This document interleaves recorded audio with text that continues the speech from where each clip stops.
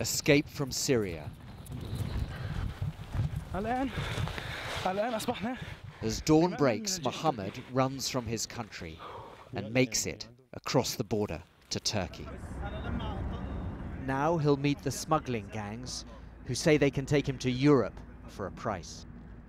I've got a 2-year-old daughter, and when planes bombed our town at night, she hid in the corner and covered her ears. She screamed, "Daddy, they're bombing us." She's afraid there's nothing I can do. If fear is a person, then you can kill him. But fear is a plane in the sky, and who can cope with that? In Istanbul, Mohammed meets other Syrians, including 8-year-old Wiham, who has travelled here without her father. They plan to go to Greece by boat, but Wiham does not know how to swim. It's a dangerous and illegal journey, but there's no easy way for a Syrian refugee to get into Europe. Amnesty International says Germany is the most generous EU country, offering to take 10,000 Syrians. The other 27 countries have offered to take just over 2,000 between them. France has offered 500 places, Spain 30, 18 EU countries, including Britain and Italy, have not offered any places at all.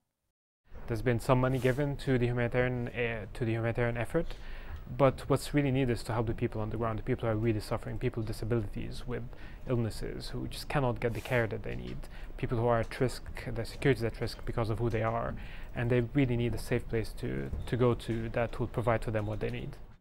Amnesty's figures don't tell the whole story. In Sweden, 20,000 Syrians have found refuge, but most had to make the long and dangerous journey themselves without any help. Other countries like Britain have helped fund camps on Syria's borders, arguing that this is an efficient way of helping many people rather than offering resettlement to a few. Mohammed does arrive in Greece. He ends up in a crowded camp on an island. He too wants to go to Sweden, but for now, that is just a dream. Barnaby, Phillips, Al Jazeera.